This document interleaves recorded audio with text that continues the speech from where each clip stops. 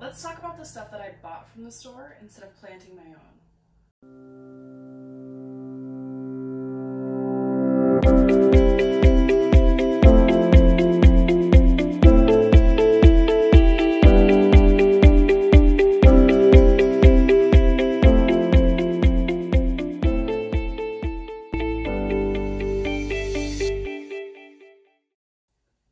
This one you guys already know about. We've talked about my rosemary several times. I got it as just a little bitty cup from like the produce section, and it is doing so well. I'm so excited. I believe like when you buy them, they say they're like disposable plants.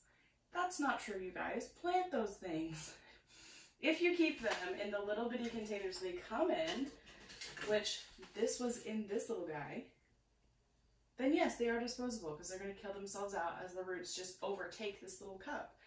Put them in some soil, give them some water, some sunshine, little TLC, and they will keep producing for you. The best part, I think he was only $3. What a steal. So, that is one thing, is my rosemary. Set him back over here so we have a little bit more room. In line with that, I just bought mint this week, also for my produce section. So, this is about what the rosemary looks like when I got it. There was a fair amount of dead leaves down in here. I pulled them out, threw them in my little compost bucket. And then I started watering him from the bottom. It's a little bit less traumatic right from the beginning if you just set them in a dish of water so they can kind of soak it up instead of just drenching them.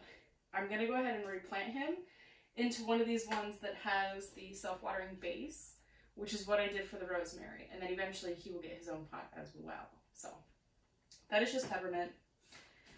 We can talk about this guy, get him out of the way. This is raspberries. I'm so excited for these. We've talked about it. I think we're going to go ahead and do this in a large container for now because this is not our forever home. And I want to take my raspberries when we leave. So I feel like as long as I just put it in that, we should be fine. And then when we get wherever it is that we go, we can take it out and put it in the ground. So super excited for that. It says harvest in summer. I don't think it's going to be this summer. We'll see. Maybe he will surprise me. And then I got some Brussels sprout.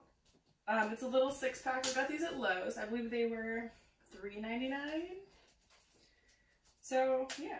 And then I just repurposed one of the tops for my greenhouse things that I got at the dollar store. Video below. But the tomato seeds have sprouted so tall that this was no longer doing them any good. So I had it just sitting around. So I repurposed it into a drip tray for this guy. And I will 100% be hanging on to this little seedling cell starter base, whatever you want to call it, to use next year. Make sure that anything that you're buying at the store that you're hanging on to as much as possible to go ahead and reuse. Just like I saved this guy from the rosemary so that I can use it again for seedlings in the future. And then these two, nothing crazy, lemon balm, which I don't even know if I've seen seeds for lemon balm, but I know my grandma used to grow lemon balm and we would put it in our ice cream, which is kind of weird, but so delicious. So I really wanted some of that. I have big aspirations to grow and make my own tea. So this is going to come in handy for that. And then strawberries, which I do have some strawberry seeds started, but I don't know how well that's going to go. And that was it. I don't have like a packet of seeds or anything. The one little paper kit thing, again, in the Dollar Tree video linked below, is all I had for strawberries. So I wanted to get just an additional plant. And then I'm hoping I can put these in the sides of my tomato planters and just let them kind of do that. And then also, again, we can take them with us when we go. So that's what I got. These two guys were both, or actually all three of these were $3.98 each. This guy was $10, so really hoping he does well. The mint was like $3, just like the rosemary at the grocery store. I've also, in the fridge, I don't want to ever take them out for video because I don't want them in and out, in and out, in and out. I've got 2 varieties of seed potato, some rhubarb, onions, seed onions, and seed garlic.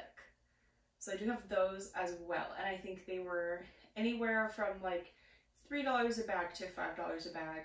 And yeah, I'm excited to see how they do as well. So once we get ready to put all of these seed veggies in the ground, those will make an appearance out of the fridge. But until then, I'm just letting them do their thing.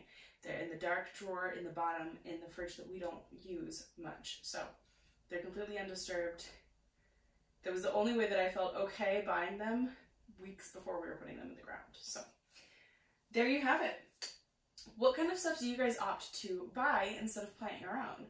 I'm not totally sure, but I might also go back and get some broccoli.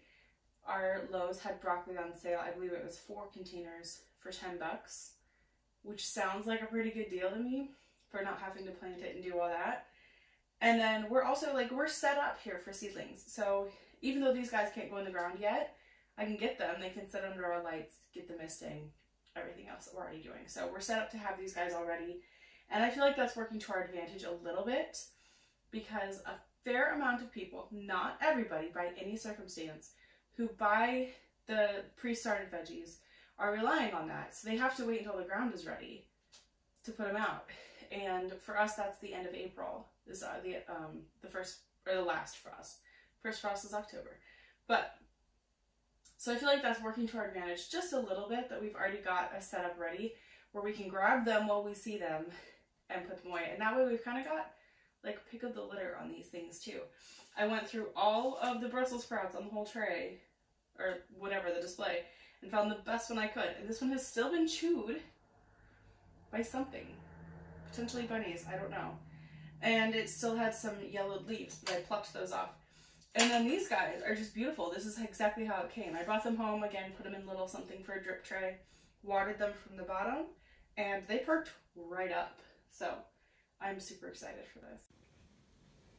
We got more.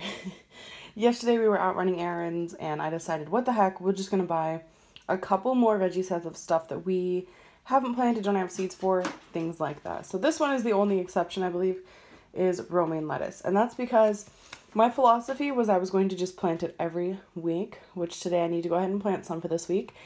And then all summer we would have fresh lettuce, but we don't have any that's this far produced. So I figured, what the heck, let's just grab it. So those guys are pretty much ready. This is celery. I have not been able to find celery seeds. And that one was kind of funny because it was actually at Tractor Supply. And Ronnie was like, why don't we just get seeds?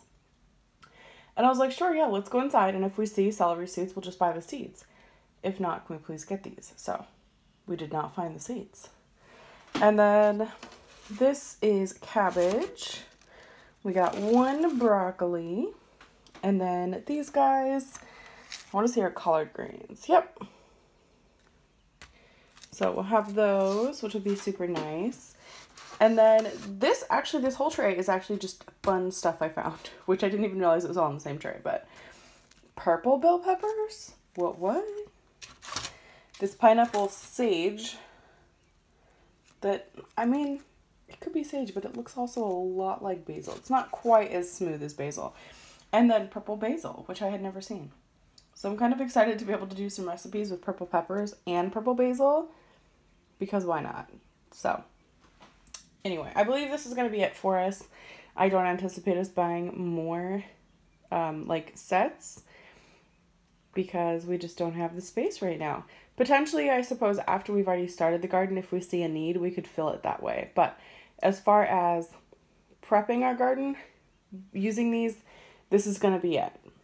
So just these guys, and then those ones that I've already mentioned. Let us know what you're choosing to buy versus grow yourself. Give us a subscribe to stay up to date on our gardening journey, and we will see you next time.